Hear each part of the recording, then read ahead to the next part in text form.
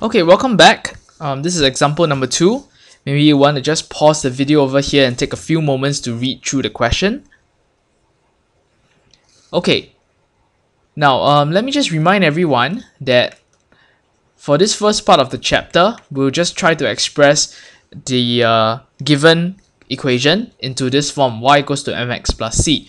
So if it's not too obvious to you, let me just rewrite this equation so it looks more obvious. So y equals to 5 times 1 over x plus 2.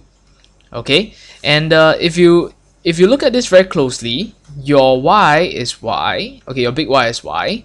Your big X is 1 over x. Okay, your m, which is your gradient, is 5, and your y-intercept is 2. So straight away from this piece of information that you managed to get, you realize that you already found a point on the line, which is the y-intercept. Okay, so the y-intercept is given by, the coordinates of the y-intercept is given by this point, 0, 2. Okay, so that's one point on the line. Okay, now the gradient is 5, right? So using the gradient, okay, perhaps we can think of another point find another point, or rather on the line. So when x is equals to 1, okay, so the other point that I'm trying to find is that when x is equals to 1, okay, let my y be equals to y2, for example. So my gradient m, okay, which is 5, will be equals to, okay, using the gradient function, y2 minus 2 over 1 minus 0. Okay, so in case you have forgotten how to find gradient, okay, gradient is equals to y2 minus y1 over x2 minus x1. Okay, so just in case you've forgotten, let me just write out the equation, the formula rather, for you over here. So solving this, I will have y2 is equals to 5 plus 2, which is just 7. Okay, so I have another point on the line. Okay, so with that piece of information, I can I can sketch my graph. Okay, so how do we sketch the graph? Okay, take note now that your y-axis is no longer just it's not it might not be your usual y. In this case, it still is, because big Y is y, whereas my x-axis is now 1 over x. Okay, so my x-axis is 1 over x. Okay, this is where it sort of gets tricky. So one point on this line is 0, 2. Okay, 0, 2. So 0, 2 is somewhere over here. Okay, 0, 2. The other point would be over here when x equals to 1, y is equals to y2, which is 7. So when x is 1, y is 7, somewhere here. So when x is 1, y is 7. So I just draw a straight line through, and that's the sketch that we're looking for. Okay, that's the sketch that we want.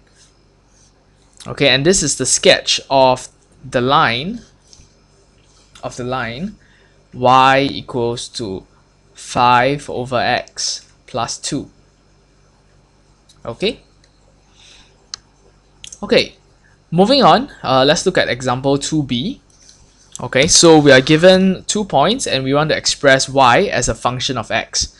Now, the most important thing to take note for this example is that your y-axis is xy, and then your x-axis is x cubed. So once again, okay, let me just write this over here to remind you guys. So my y-axis, okay, is xy, okay, and my x-axis is x cubed. Okay, so all we need to do now is to find the precise number, okay, for m and c. So m is gradient. So once again, how to find gradient? We'll just take the y coordinate of one point minus the y coordinate of the other point, the x coordinate of one point minus the x coordinate of the other point. Okay, I key this into the calculator and I'll just get m is equals to negative excuse me, -1. Okay, okay, and um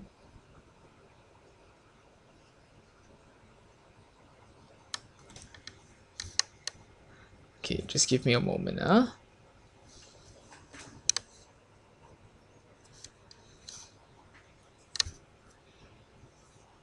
Yeah, okay, -1 over here. Okay, so now let us find the c, okay, or the y-intercept.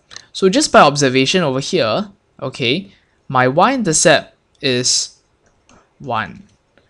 Okay, so I'm just gonna fill this into the equation that I wrote at first. So negative x cubed plus 1. And you know, if you want to express y as a function of x, we will just divide the x over. So I'll get x squared plus 1 over x. Okay, and there we have it. Okay, that's the answer for example 2b. Okay, moving on to example 2c, we have two variables related in this equation given over here. Ay equals to x plus b squared. Okay, then the question says that when the graph of y over x is plotted against x, the resulting line has a gradient of 5 and an intercept of 0.5. Find a and b. So once again, I can't remind you enough that we will want to express the given equation in this form, y equals to mx plus c. So from the given equation, which is ay equals to x plus bx squared, I will divide by a, no wrong, I will divide by x throughout. Okay, so I'll get a over y over x equals to 1 plus bx. Okay, and I think the other thing that I'm going to do over here is that I will divide my a throughout. So I'll get y over x equals to b over a times x plus 1 over a. Okay, so from here I can see that my big Y is y over x, my big X is just x, my m is b over a, and then my c is 1 over a. Okay, so from the given information, the gradient of this graph y over x plotted against x, okay, has a gradient of 5. So m is 5 and m is b over a. Okay, so this means that b is 5a. Okay, the next piece of information I got, my c, which is my y-intercept, is 0.5. And I found earlier that my c is 1 over 8. So solving this, I will have a, okay, equals to 2. Equals to 2. And then, okay, supping this back into into b, so 5 times 2, okay, b will be 10. Okay, so the conclusion over here is that a is 2 and b is 10. Okay, so yep, that's all for example 2. Hope you enjoyed the video, and we'll look to move on to practice number 2 in the next video. See you for now.